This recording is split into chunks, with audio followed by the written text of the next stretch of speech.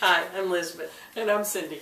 And we're here with another Feeding Frenzy for the 40-day prosperity plan. And we are on day 7. 7. The divine consciousness that I am is forever expressing its true nature of abundance. This is its responsibility, not mine. My only responsibility is to be aware of this truth. Therefore, I am totally confident in letting go and letting God appear as the abundant all-sufficiency in my life and affairs.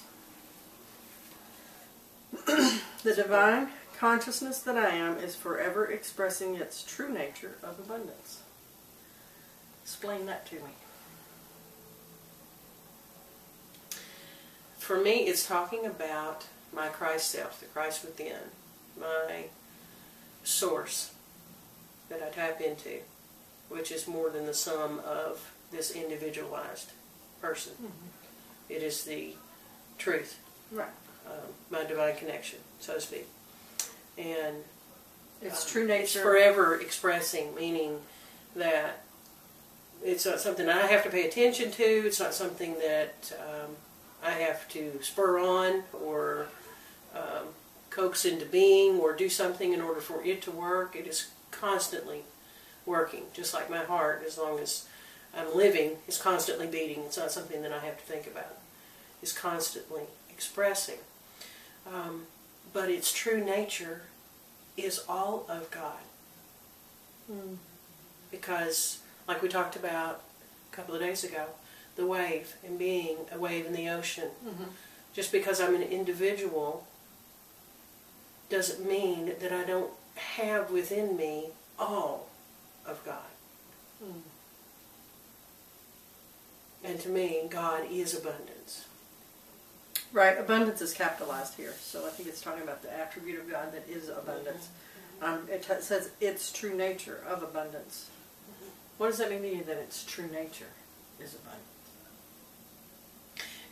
It means to me it doesn't matter if I can picture it, that its nature is everything.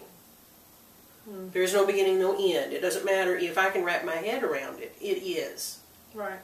It is everything I can imagine and everything I can't imagine.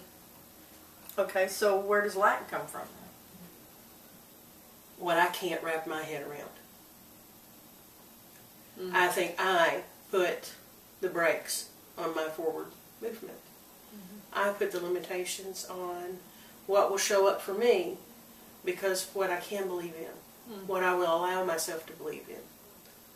And I've noticed that as I explore and push the envelope of what is possible, then what I see becomes bigger. So when I allow more abundance, I get more abundance. Good. You see? So what does it mean this is its responsibility, not mine? Who is it? Who's it talking about there? Whose responsibility is the abundance? It's a connection.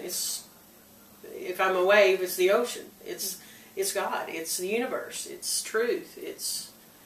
I think that's what he's referring to when he says "it" there. Okay. So when we say that's its responsibility, it's only. I know it says in the other part of that sentence that it's only my responsibility to be aware of that. My only responsibility is to be aware of this truth with a capital T. Right. So how does that make you feel? Well, the first time we went through it, it was like a big relief. Oh, well, thank God. For me, that just reminds me to get my head out of the how. Forget about the how. It's automatic. It's going to happen because the divine abundance that's in me is constantly working and is taking care of the how. So that's its responsibility. My responsibility is just to know that the how is taken care of. As some people say, that God's got my back.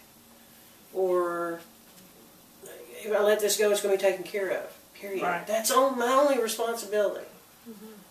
I feel like my responsibility is when those things come up to say, God is my source. Period. That's all I have to do is acknowledge God as my source and then follow that guidance. And I think that's a biggie. Follow that guidance. I have to recognize and learn to trust that guidance, and everybody's is different, and it took me a long time to discern what's. Well, what is guidance for you? What does it show up as for you?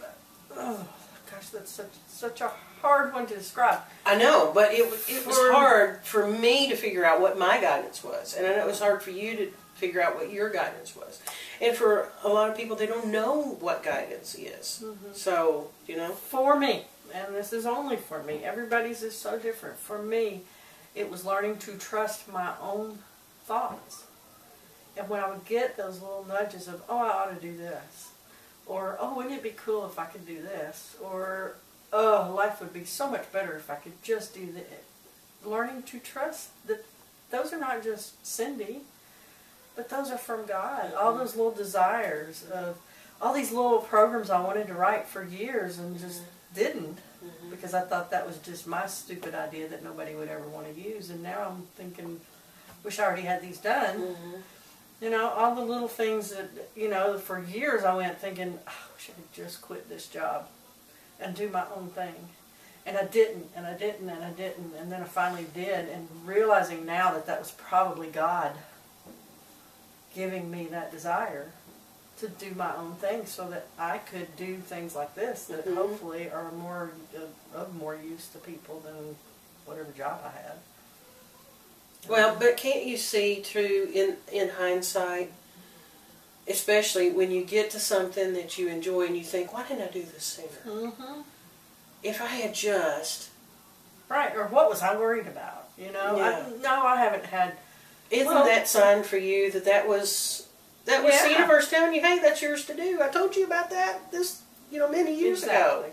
So that was a missed opportunity. I have to say that Walking on Fire with Ed Wing has really helped me to discern and trust my judgment, or my guidance, more than anything else I've done. Is knowing when it's mine to do and when it's not. Even though it's always been mine to do when I'm there, you know, I trust that inner guidance more of I have the power within to do anything I set my mind to do. And I am now to the point where I believe that anything I set my mind to do and anything that I feel is worth my time is mine to do.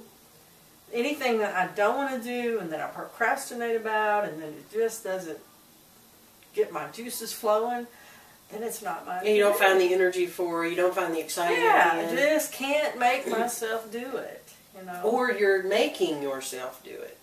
And I'm miserable while I'm doing it. And you're miserable while you're doing it. And everybody around me is miserable because I'm miserable. You know, those things are just not mine to do. So, what it helped me to... We talked about in another video where we got rid of clients we didn't like working with. Well, I had so much trouble getting their stuff done. I would just be in such a bad mood when I was doing it. It became difficult, and everything that could go wrong did go wrong. Now I know that those are the things that are not mine to do, and those are the things I need to let go of because, as Ed Wing taught us, anytime we're doing a job that we don't like to do, then it's somebody else's job. You're stealing somebody else's job. I'm stealing somebody else's job, and I don't want somebody else's job. I got enough trouble doing my own, you know. But the things that are mine to do, and the things we're doing now, they're fun, and I can't wait to get up in the morning and jump into doing them. Right. Every one of them, even the clients we have, even though they're not just our stuff, I can't wait to get it done. You know, and it's easy. Because I want to do it, and it just comes easy. Everything works together well. Everything goes quicker and faster, and everything works. Yeah, the last job that I had, I knew that I was moving out of, that it was mine to do. It was when I first got the job. It was mine to do, and there was an excitement, and I got up out of the bed every day excited to go and do it.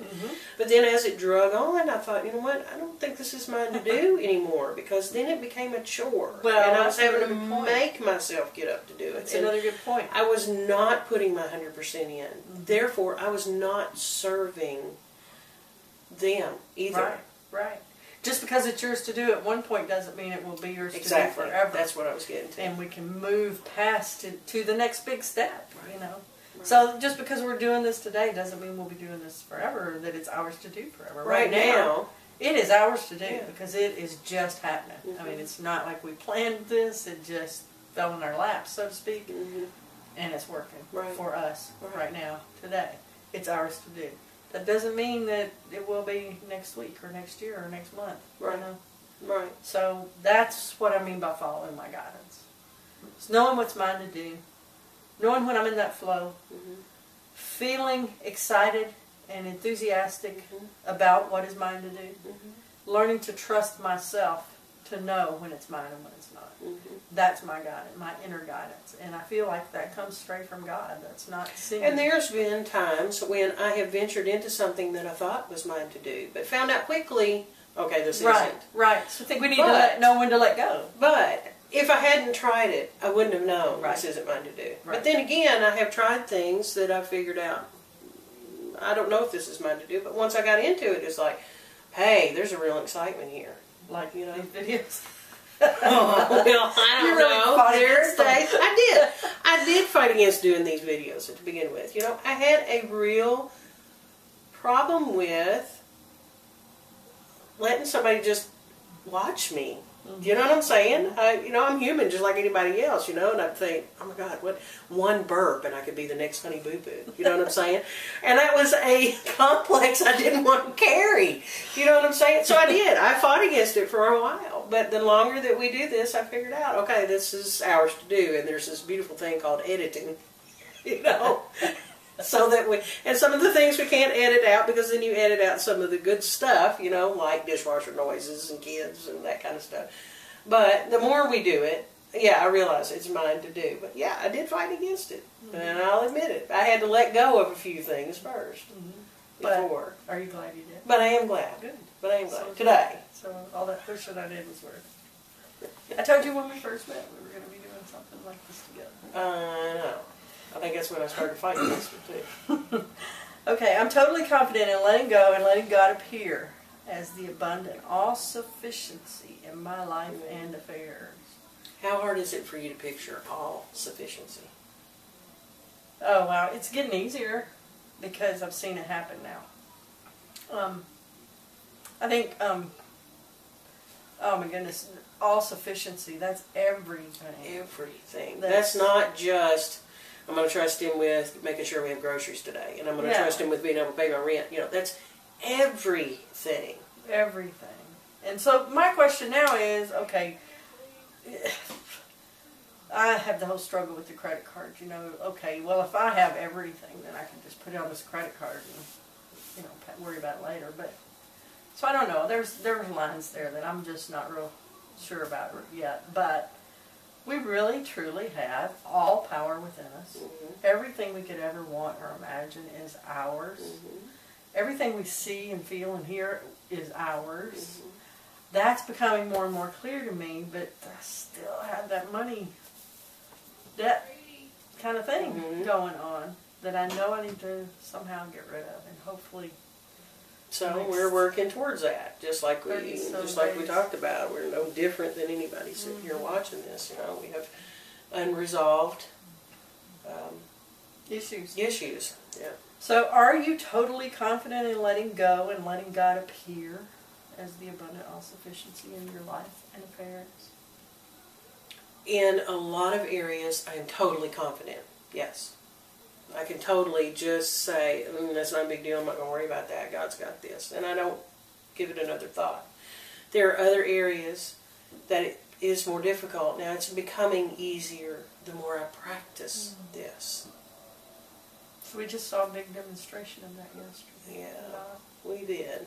You're going to have to keep bringing it up. You remember back when you asked me, what did I say that was wrong? I'm just saying, I have to keep practicing it. It becomes easier once I get back into the practice of it to say, it's really okay. This is good. There is good in it. God's got it. I may not be able to see the how, or the when, or the why, but I'm going to refuse to drown in this moment. I know it's also been said that, when you can master the small things, you'll get mastered bigger things, And so I'm learning that by the practice of it. And so that's why the practice of it becomes so important, even when I don't feel like it. Good stuff. Good stuff. I think we beat this one to death today. What do you think? Extreme. Very extreme.